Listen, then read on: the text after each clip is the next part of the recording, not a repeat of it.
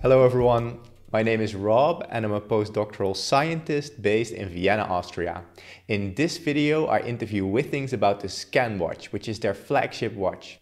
I asked them questions about heart rate variability, heart rate and SpO2. So my name is Maxime Dumont and I'm product manager for Scanwatch and more generally for all the watches that we do at Withings. My name is Romain Cazenblat and I worked in the applied research team. We look at the sensor part of the product. I'm Paul Edouard. I'm a data scientist at Withings, part of the machine learning team. I should mention that they are all part of much bigger teams consisting of dozens of people. So many more people contributed to the development of the products and the algorithms. As always, I don't want to waste your time, so timestamps are in the description below and also on the timeline. I was wondering, could you explain what are your standardized tests for the heart rate monitor? Do you get people to run or is it like some device that you use?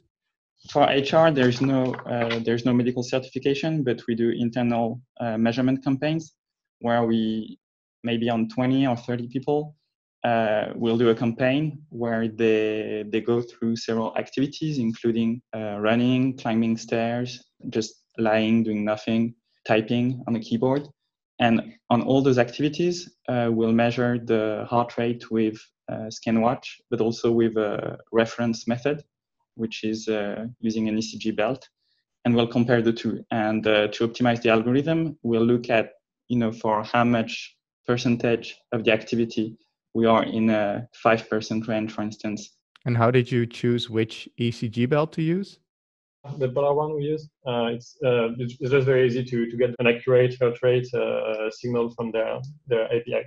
Yeah, I think it's the same one I use, the Polar H10. Yeah, very nice device. You also mentioned heart rate variability. Is that something that the watch can detect or not? We have relatively good heartbeat signal that we can provide from the Scanwatch, and thus we can compute HRV metrics. We just don't see for now how to translate that to feature. That's something we can do we could do for a long time on Sleep Analyzer too. We have HRV features that we measure quite accurately. Generally, at Withings, we don't really want to communicate about stuff that we have nothing to say about. It's said very grossly, but you get the point. I mean, if we don't actually detect anything and with certainty, if we don't have anything very interesting to say and also to follow with the watch, we don't really get the point of just displaying it without any explanation. We have to make sure that we do it for a certain purpose and that we all agree on it. If I may add something, I did sleep heart rate, which is simply the average heart rate you are going to sleep. Actually, we have a lot of things to say about sleep heart rate. There's very strong correlations between your overall health and this metric. You can monitor over time how it evolves. One of the issues we have with the heart rate variability, we feel it's a bit redundant with sleep heart rates. Physiologically, heart rate and heart rate variability are coordinated by the same systems, and so usually when your heart rate increases, your heart rate variability decreases. So a lot of people use resting heart rate, which I guess is very similar to average sleeping heart rate. And you're saying when you get a better resting heart rate, so a lower resting heart rate over time, likely also your heart rate variability will increase.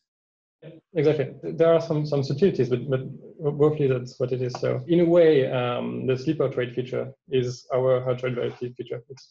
And people can use it by saying, if I feel unhealthy or I have a relatively high resting or sleep heart rate, I will start training and I can see that decrease over time, which is an indication that my body is more healthy. As a personal experience, I monitor my sleep heart rate quite closely, and during lockdowns, I've seen my sleep heart rate go up over time, like plus 5 BPM in average in a couple of months.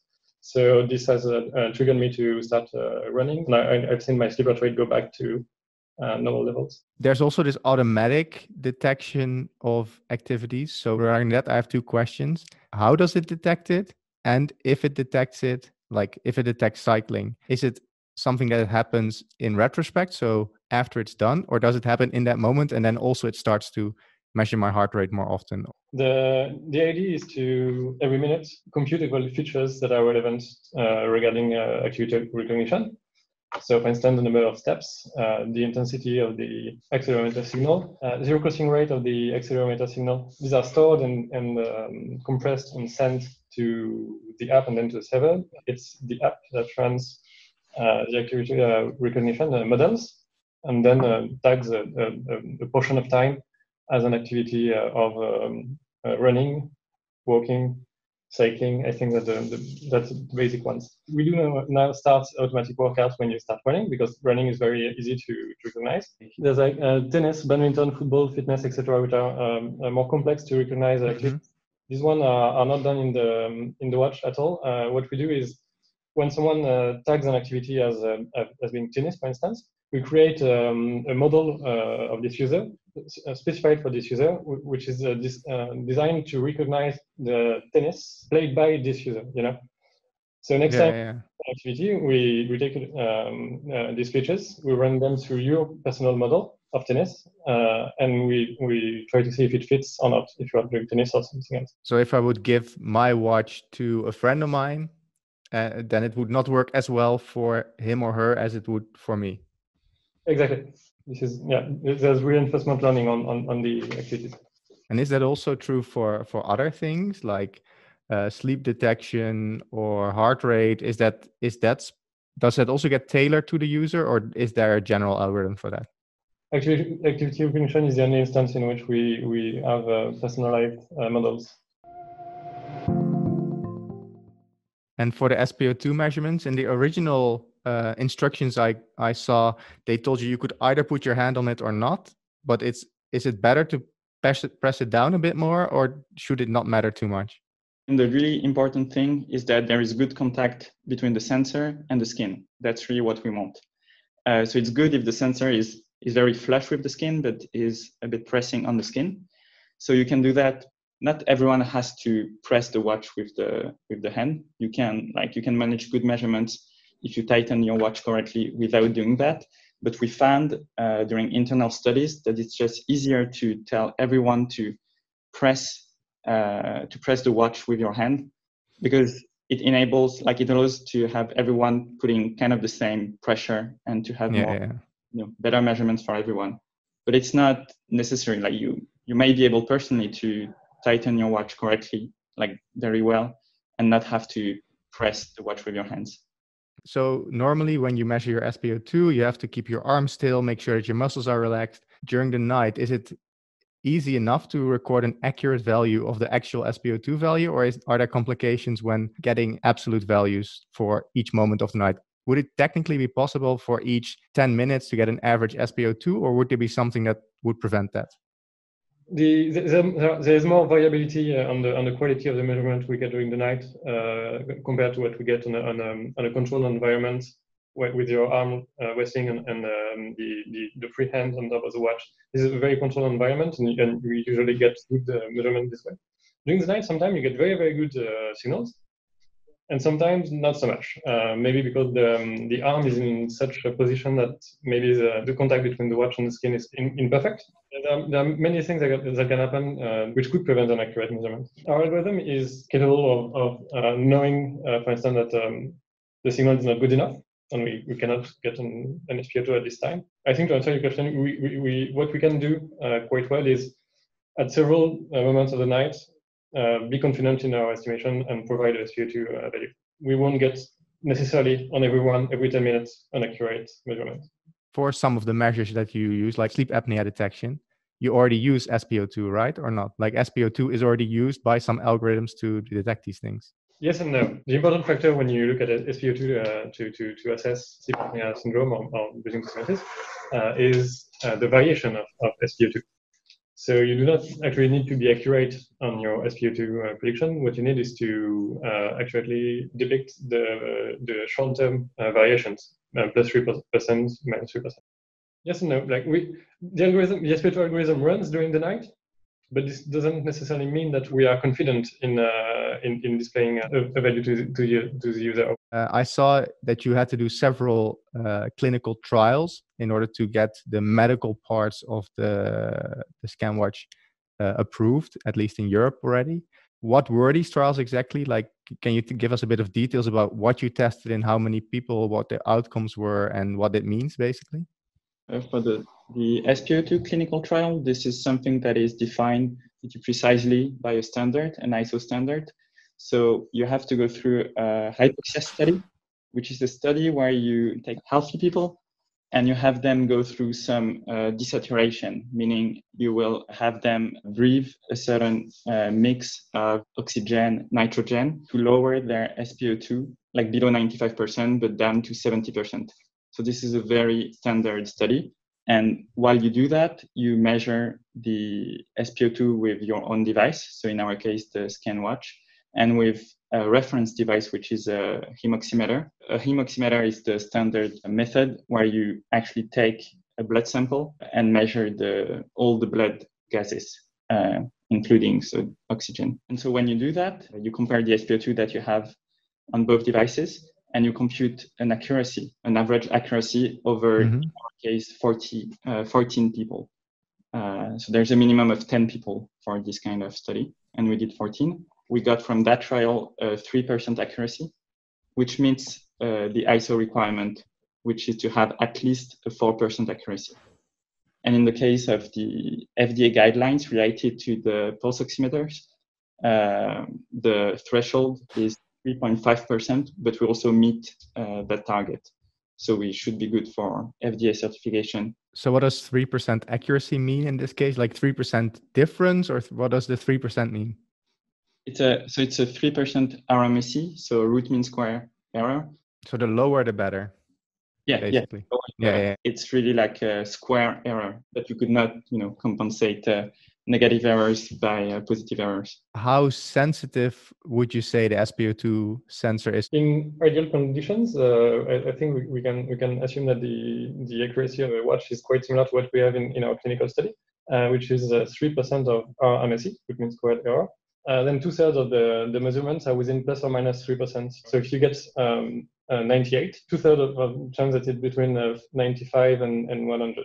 Usually finger oximeters are around 1.5 to 2% RMSE, and we hope to reach this level.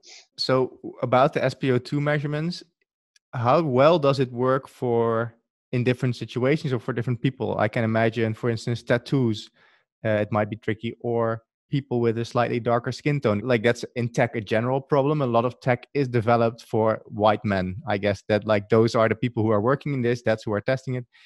Have you tested how well this works either with having tattoos or having a different ethnicity, which means you might have a different skin tone? Do you know anything about that? Yeah, so indeed a lot of things can have an influence on the measurement. So tattoos could. It's better not to have a tattoo at the measurement location, that's for sure. If you move during the measurement, that's a no-go. And then some people have low blood perfusion. For some of them, it's a disease. It's called the Raynaud disease. For some people, it's just that they have low blood perfusion and it's harder to make a good measurement on them. But you can usually do a little better by rubbing your skin around the sensor to make it a bit better perfused by blood. For the question on darker skin tones, in our calibration and validation clinical studies, we included people with darker skin, medium dark skin, and people with light skin. And that's actually a requirement if you want to validate an oximeter for the FDA. So we included that in our studies. So it is true that sometimes it's harder for people with a darker skin to get a measurement, but that's our calibration includes. But in the study, you didn't find a difference in the accuracy or sensitivity between skin tones, or there was a slight tendency, or? So it's a study on 14 people, which means that each subgroup, like each skin tone subgroup, is going to be 2 or 3 people. So it's very hard to get meaningful information from that. Actually, in our study, the dark skin tones were not the ones with the worst accuracy. It had actually a worse accuracy on the medium skin tones than on the light ones and the dark ones, which just means statistically it's maybe not very relevant. And then the sensor performed better on women. But that was, as I said, it's not very statistically relevant just because of the, of the low number of people in the study. Yeah. what is the main reason to test your SpO2? Would be my question. There are other pathologies for which you might want to check your SpO2 manually. COPD, which can cause lowered SpO2 values during the day. COVID, of course. There are reports of people with very low oxygen saturations, around the 80%, and who didn't really feel particularly ill. So in these cases, it would be very insightful to get your SpO2 measurement and see that something is not right. If I may take a personal example, I have friends that have the watch. There's one friend, for example, just yesterday, he had a low oxygen saturation on the Scanwatch, and he had some slight symptoms of a pathology, like he had trouble breathing, and he went to see his doctor, and actually he had angina. He was able to spot a sign of something, and then go to his doctors, and the doctor said, yes, obviously you have something, not because of the watch, but by taking a look at the symptoms and stuff, he confirmed that he had something, but the sign came from the Scanwatch. So SpO2 is like a help to monitor your health in general, and especially on breathing troubles. I found the interview to be really interesting, and it helped me understand the watch and the design decisions a lot better. Now, as somebody who loves analyzing data, I personally would like to have access to more of the data that is recorded, for instance, the heart rate variability data, but I understand the decision of Withings not to show this. So again, thank you to the Withings team for donating their time to do this interview.